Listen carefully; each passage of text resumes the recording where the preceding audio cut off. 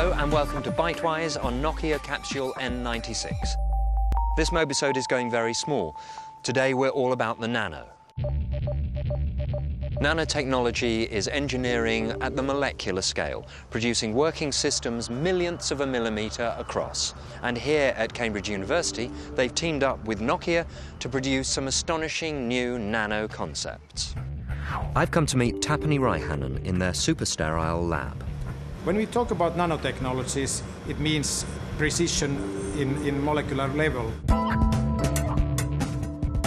MOF is a concept of a future mobile device to illustrate what nanotechnologies might mean for future mobile devices. MOF will be able to take many different forms.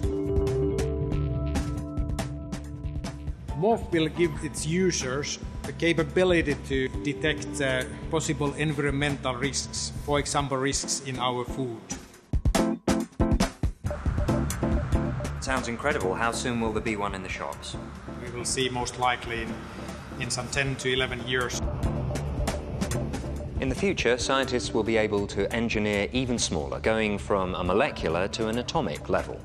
The N96 you hold in your hand is just one step along that exciting evolutionary path.